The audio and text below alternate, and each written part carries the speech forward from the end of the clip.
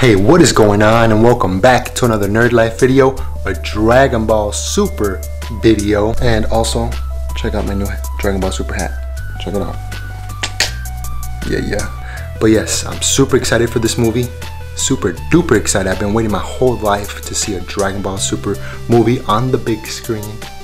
And by the time this video goes up, the movie's probably already out. So if you guys seen it, let me know. I want to know if you guys like it, what's your take on it, or if you guys are planning to go see it, let me know in the comments. Yeah, and I'm not watching the movie right now. I'm watching Super Dragon Ball Heroes Episode 7, the newest one. So yes, let's get right into that.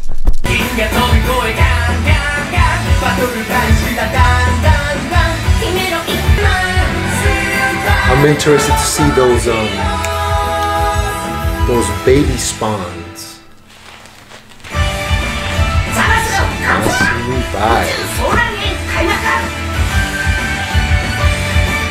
Universal conflict. Yeah, I've seen this coming.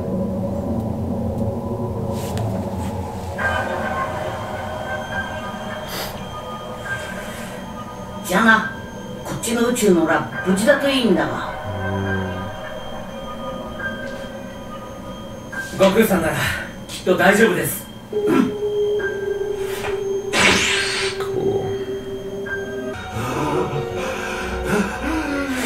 第6宇宙に正体不明の敵が襲来。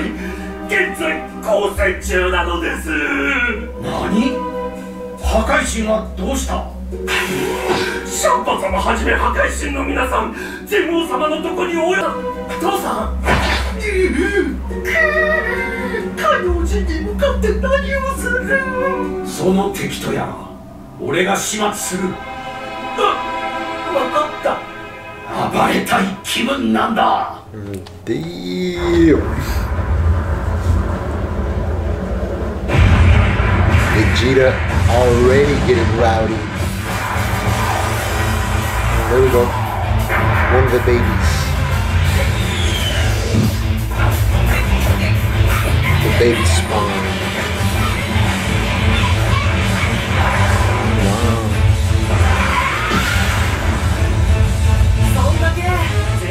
Wow.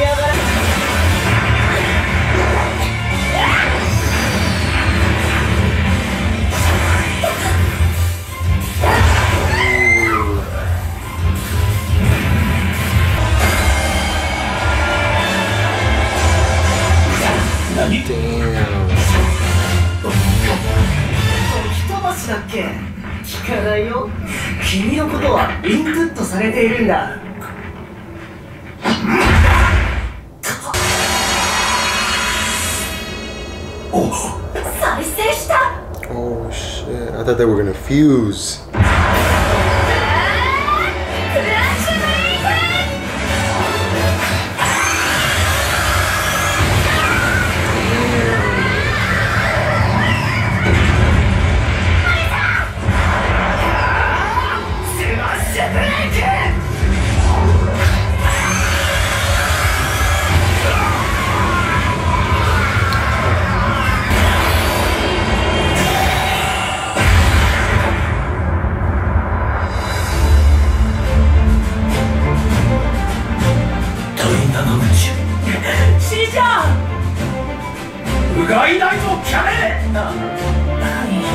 Stay focused, goddammit.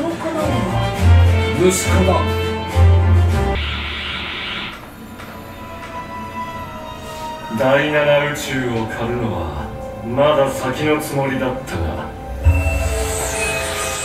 こやつらは。そうか、君は彼らを知っているんだったな。だが今は待て。人間め。まあ待て。全王を倒すまでに合わせてやる。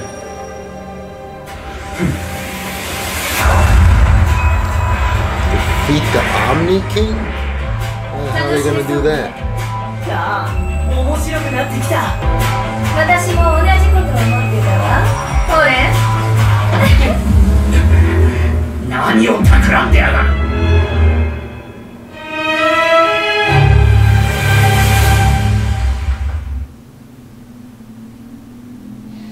That's it. That was good. That was good. Those babies from GT, they're pretty powerful. Yeah.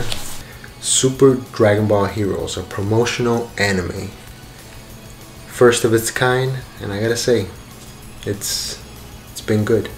7 episodes in, 10 minutes an episode, so I mean, it's good though. Held us off to the movie, Dragon Ball Super Broly movie. Definitely gonna go see that. I might take you guys with me just so you guys can see a little peek. If you love Dragon Ball Z, Dragon Ball Super, watch Super Dragon Ball Heroes. Promotional anime. Watch it. Villains from the multiverse are teaming up and trying to take out all the gods from the multiverse. And yeah, I mean, you seen it, you heard it. They're trying to take out Zeno, the god of everything, and Zamasu seems to be in charge of the whole thing. Well, him and other villains. I mean, I don't know. It's good. I want to see how they're going to tie all this into a game or a new movie or a new arc. It's going to lead us into the new arc, setting us up for the new arc once they bring back Dragon Ball Super after the Broly movie. So yeah, there's a lot of exciting things happening, a lot of things going on. But yes, until next time guys, see you in the next Nerd Life video.